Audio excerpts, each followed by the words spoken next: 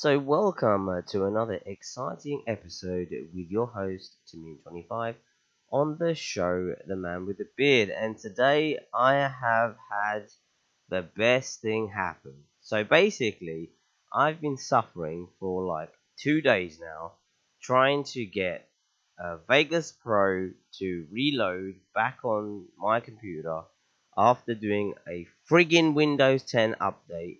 I ran the Windows 10 upgrade from Windows 8.1 like when it was released a few months ago, and it's been running fine. There's not been any issues. Vegas has been working fine. Vegas 12 has been working fine as well. And then 2 days ago, Windows put a update out for the Windows 10 Home Edition, which is meant to optimize the Windows server, work better, interface is better, change a few little buttons, make some things look more clearer, and all the rest of the crap that goes with it. So basically, I said, hey, why not? Bloody free, let's do this. So I did the update, and then Vegas would not work.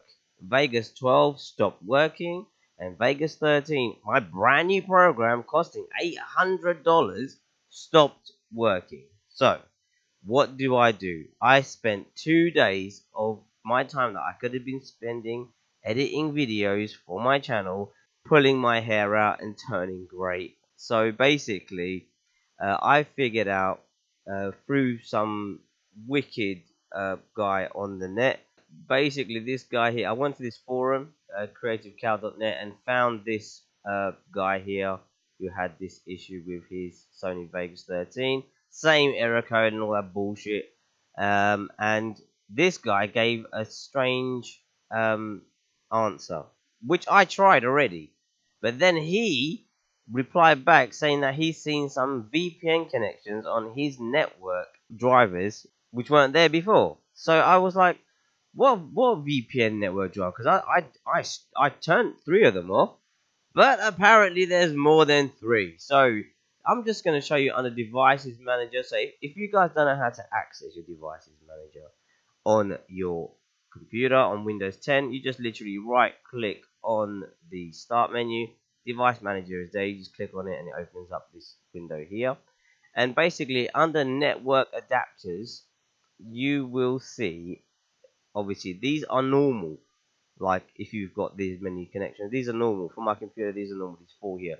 These fuckers, these extra ones here, all this extra bullshit here is not normal. Now these things are created by antivirus software, by some bullshit anyway. So they're created by other software that may be on your computer.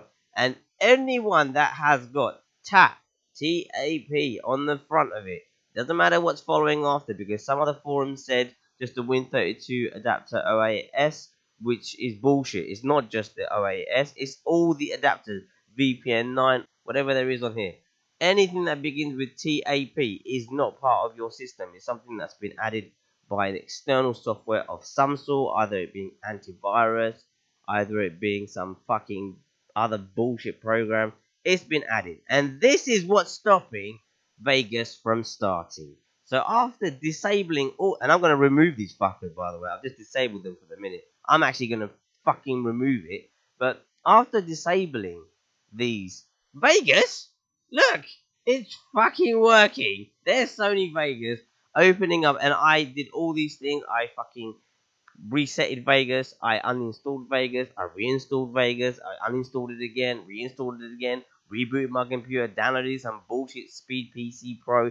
All of that bullshit is not required. All you need to do is go to Devices Manager, turn the tap crap off, and then Sony Vegas will load up like it's supposed to.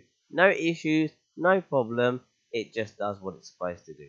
So I hope this video helped some of you guys out who have having this issue. This is a Windows 10 related problem with Sony Vegas. So Sony Vegas, have you been using Sony Vegas on Windows 10 and you've been having some serious issues with getting it to load up, it basically did not load beyond the splash screen or anything. It just goes straight to an error code. It's not a temporary fix, it's a permanent fix. And if you ever see any of these new shit appear on your computer devices manager, just remove it, because that's some bullshit. It's gonna stop you from editing.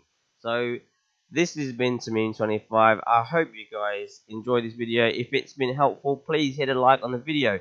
And if there's any issues that you guys are having with your Sony Vegas software, don't forget, leave a comment in the section at the bottom of the video. Thank you very much for watching. Peace.